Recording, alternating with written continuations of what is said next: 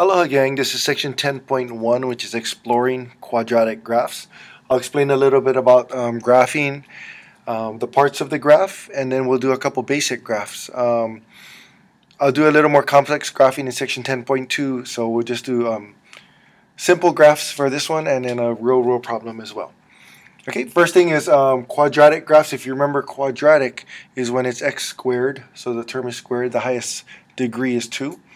So in this case, if I have y is equal to x squared, when you graph it, you're going to get a basic parabola, and I'll show you that when we do graph it. But this u/v looking, it's not really a v, it's more of a u. It's a parabola, and the bottom point is always called the vertex, or in this case, the top point is called the vertex. Okay, so you can see on y equals x squared, the parabola opens upwards. Y equals negative x squared, the vertex opens downwards. So there's a couple things you need to see. When it opens upward, the vertex is the minimum because it's the lowest point. When it's a negative, the vertex is a maximum because it's the highest point. So it's like if you throw something up and it comes back down. Okay. Here's a couple examples as well. In this case, you're looking for the vertex. So you can see this is the vertex here. So the coordinates is 1, 1. And it'll ask you if it's a minimum or maximum. And since it's the lowest point of the graph, it's the minimum. Okay. And in this one, your vertex, you can see it's negative 1, 2, 3, positive 2. So it's negative 3, 2. And it's the highest point, therefore it's the maximum. Okay. The other thing they'll ask you for is axis of symmetry. The axis of symmetry is if you took this parabola and you fold it in half. Where is that middle? Or it's the x-coordinate of the vertex. So in this case, the axis of symmetry would go right down the line like that. And I can see that it didn't show up. Okay, so you can see it's that. In this case, it would be x is equal to 1. Okay, when we get into linear graphing, you'll see how vertical line, the equation of vertical line is x equals 1. Or you can just see over here that x is equal to 1. In this one, when you look at this axis of symmetry, if you fold it in half or where the vertex is, x is equal to negative 3. And for these parabolas that are going to go up and down, your axis of symmetry will always be x. And just for future, when we start doing graphs in section 10.2, when you do your xy table, what you want to use is you take this axis of symmetry here and you put that as your middle number. Okay, because that's going to be your vertex. And then you go 2 up and 2 down. So in this case, it would go negative 4, negative 5, negative 2, negative 1. Okay, or backwards, you could, go negative 5, negative 4 in this way. Negative 2, negative 1. And you always put this as your vertex because this will be your vertex. So that'll tell you how to pick your x's when you're doing your graphs. In this case, because it's x equals 1, I would put the 1 here. And I would put 2, 3, 0, negative 1. And this will be your vertex. So to give you 5 points on your graph, the vertex, and then 1 to the left, 1 to the right, another 1 to the left, and another 1 to the right. Okay, so that again, that's just, I'll show you how to do that more later on when we do more complex graphing. Okay, so here's how we're going to do some simple graphs. So I have a big graph here. If we did an xy table with x squared, just start with 0 in the middle, and then you go 2 up and 2 down. Okay. If I were to input a 0 in there, I would get a 0, 0 here. And then I usually start with the positives. And if I put a 1, 1 squared is 1, 2 squared is 4. And if I put negative 1, again, it would be negative 1 in parentheses squared, because when you insert a number for, or substitute a number for a variable, make sure you use parentheses. So this would be 1. And again, same thing, negative 2 in parentheses 4. And you can see this is your vertex. And then you can see the 1, 1 and the 4, 4 correspond to each other. Okay, so I'm just going to erase that so you can see it. When you graph it, you get what I call the simple parabola.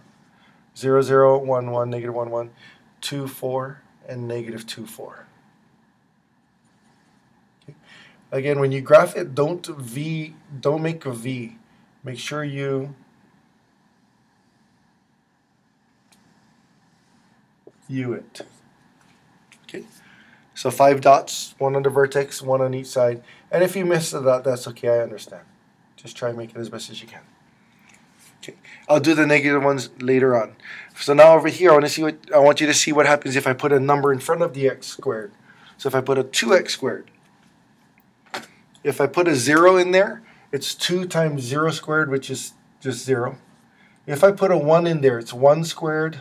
Again, PEMDAS, you want to do the exponent first. 1 squared times 2 is 2. And if I put a 2 in there, it's 4 times 2, which is 8. And since I know this is my vertex, I know this can be a 2 and this can be an 8.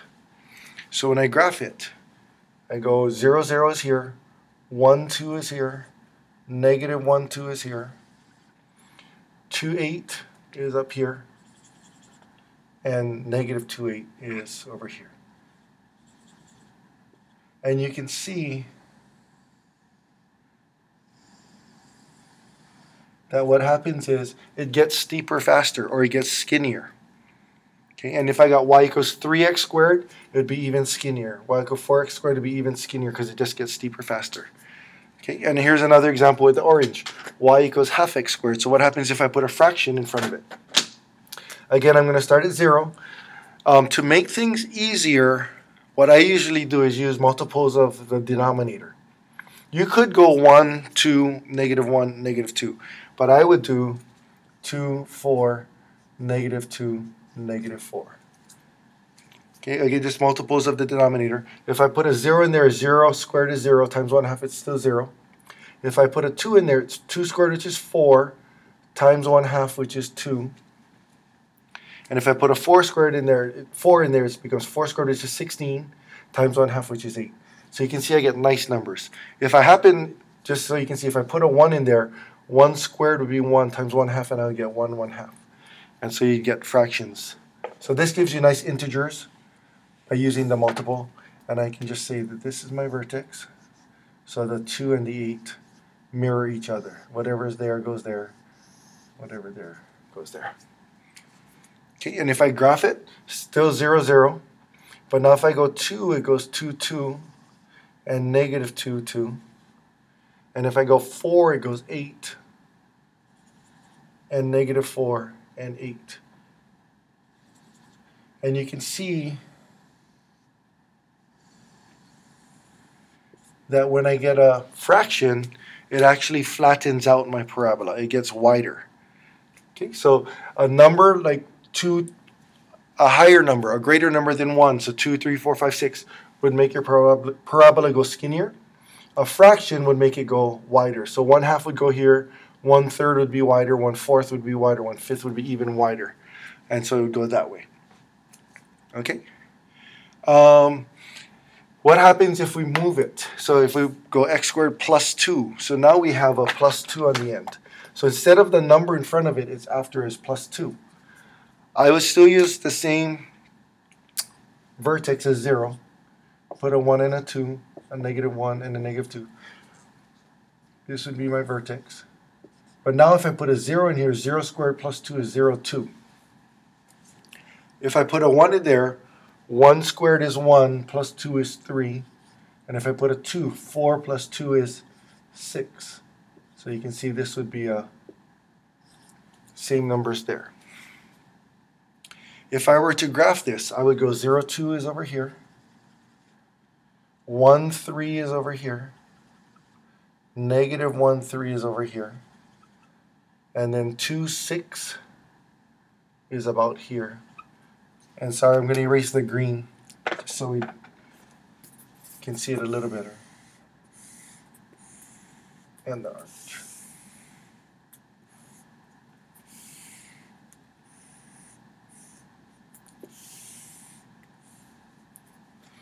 And if I go 2, 6, it would go there, and negative 2, 6 would be about here. And you can see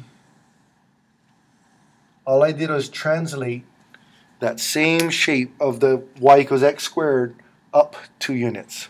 So I just took this same graph, and I moved it up 2 units because of this plus 2. Okay. If it happened to be plus 1, it would have just went up 1. If it was plus 4, this same graph would be at plus 4. If it happened to be a minus 1, so if you had y equals x squared minus 1, all it would have done is take the same shape and drop down 1. Your vertex would have been here, and you would have went up this in the same shape from the bottom. Okay? So what I wanted to show you, a number in front, a coefficient in front, makes it skinnier or wider, and then a number after it, all it does is move it up and down. Okay? If I had something like this, where it's a 2x squared plus 3, it would be the same as that 2x parabola. Only thing, it would raise up 3, so it'd go up 3, and then I would have went a little skinnier parabola, and I don't have the numbers, but it would have just taken a skinnier parabola and shifted it up higher. Okay, and if it was this y equals half x minus 2, fx squared minus 2, it would have been that wider parabola dropped down with the vertex down here at negative 2. Okay, the other one I wanted to show you was this negative y equals negative x squared.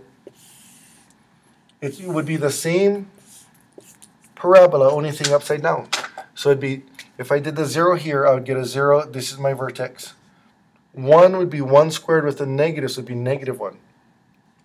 2 would be 2 squared, which is 4, times a negative, because again, it would look like this. All you do is put the 2 in the parentheses, so it's negative 4, which means this is a negative 1, this is a negative 4.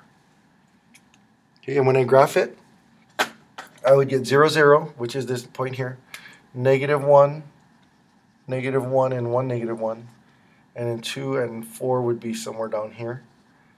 And the other one would be down here. And you would have the same shape parabola as this one, just flipped downwards because of this negative x squared.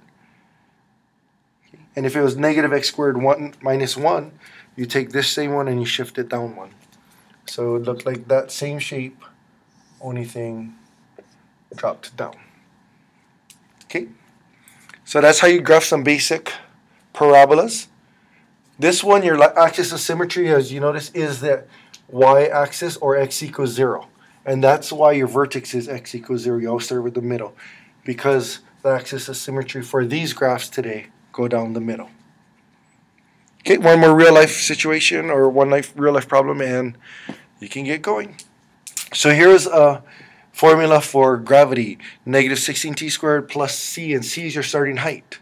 Okay, so if Keola jumps off the rock at Waimea and it's about 32 feet, the height of the rock, there's two different things you could say. What is Keola's height after 1 second, or how long will it take him to hit the water? Okay, so two different ways of doing this. The first one, after 1 second, that means they're giving you t is equal to 1. So when you write this equation, negative 16t squared plus 32, they're telling you that t is equal to 1. So all you do is solve it. Negative 16, 1 squared plus 32. You substitute 1 in for your time. 1 squared is 1, so it's h is equal to negative 16 plus 32. Therefore, h is equal to 16 feet. So after 1 second, he's halfway there. Okay, but then gravity takes over. If you're going to notice, it'll say how long to hit the water. In this case, you're still going to use the same equation. Only thing, now they're going to give you the height. They're telling you the height. When he hits the water, your height is 0. So this time they're giving you the height instead of the time. In this case, they give you the time, t. In this case, they're giving you the height, 0.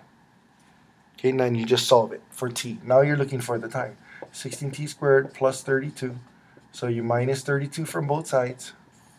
Get rid of that. Negative 32 is equal to, negative 16t squared. Divide by negative 16. And you get 2 is equal to t squared. Take the square root. T is equal to 1.4 seconds, about. Okay. So you can see how gravity works. After 1 second, he's halfway there. And then it only takes another 0.4 of a second for the second half because he's picking up speed. Okay, but this is how you can do it. Just look for what they're asking for. If they give you time, then you're looking for the height. What is the height after?